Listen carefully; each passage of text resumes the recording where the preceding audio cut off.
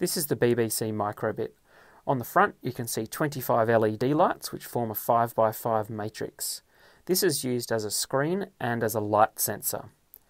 You can also see two push buttons on the front, as well as the USB connector.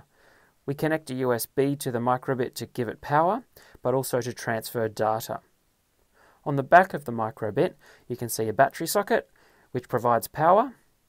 We've also got a reset button next to that. On the top left hand side of the back you'll see a radio and Bluetooth antenna.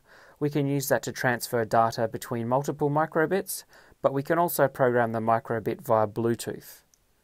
There's a compass which measures direction and an accelerometer which measures movement. The Microbit also has an inbuilt temperature gauge.